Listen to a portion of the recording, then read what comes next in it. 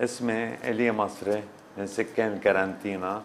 My name is Elie Masri. I'm from the Karantina neighborhood. I've been living here in this area for the past 30 years.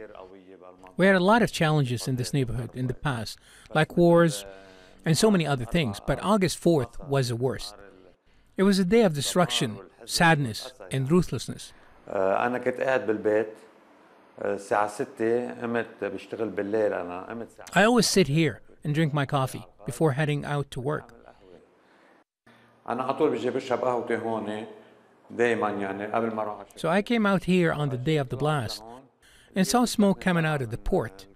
I thought there was a fire. حريقة شفنا الدخان حريقة بقى أنا قلت شي حريقة على البورت بقى رجعت فت على الأوضة. Then I came back into the room. As I was going inside, the blast happened and I was thrown to the side. A huge rock slammed into the ceiling here and broke its way down to the first floor. It went through 5 floors. Had my family been here, there would have been casualties. And yes, I was injured, right here. One of my eyes, my arm, and my entire body. It is an unforgettable day. August 4th is so unforgettable. We're now suffering financially. You know what's become of the economy? Everything is way more expensive. There are no jobs.